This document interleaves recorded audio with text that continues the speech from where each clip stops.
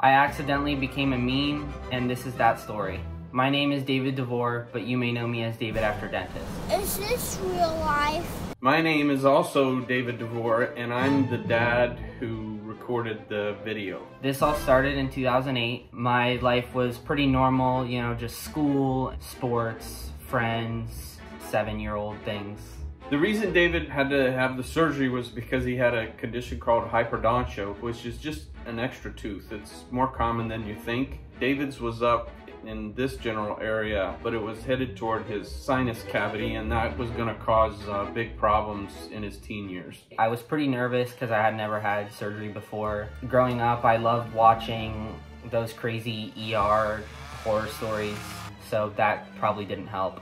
The reason I wanted to record is to be able to show David afterwards, you know, his anxiety before and after and how it wasn't so bad. Are you nervous?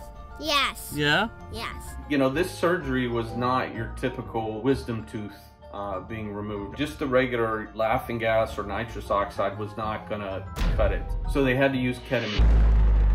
And I remember them telling me to count backwards from 10. I remember thinking, there's no way I'm not gonna make it to 1, and then I don't remember getting past 8.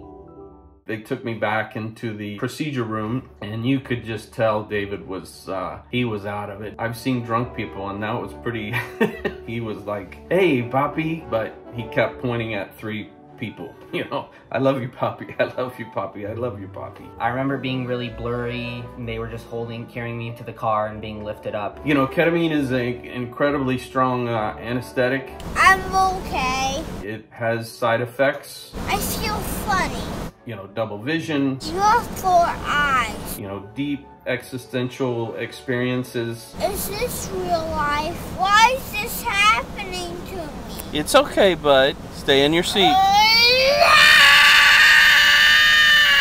I think he just finally just accepted it, that this was his life right now. After the surgery, I basically got to go home and watch Star Wars and eat ice cream. It was a pretty good day after that first part. I knew I had captured something, and when we all saw it, we're just dying, laughing, rolling on the floor, literally.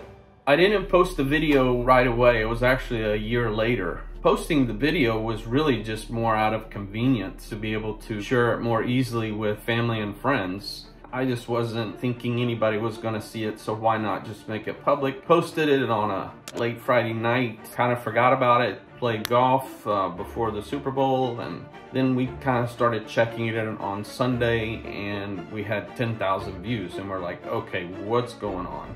By the following Wednesday, we were up to somewhere between 3 and 4 million.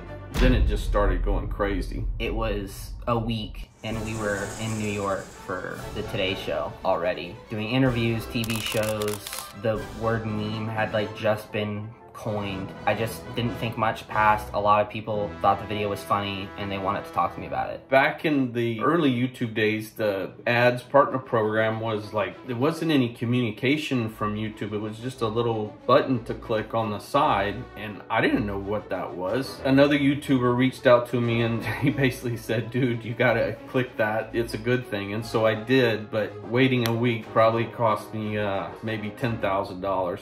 My life after was oddly pretty normal. Kind of like Disaster Girl, I kind of have a double life. Every once in a while, I'm asked to be David After Dentist for a few minutes. I have not done any drugs since then. That was definitely enough drugs for me. Reality is hard enough. I don't want to try and tackle another dimension of understanding the world. All in all, David After Dentist has been a blessing, and I think my teeth look great.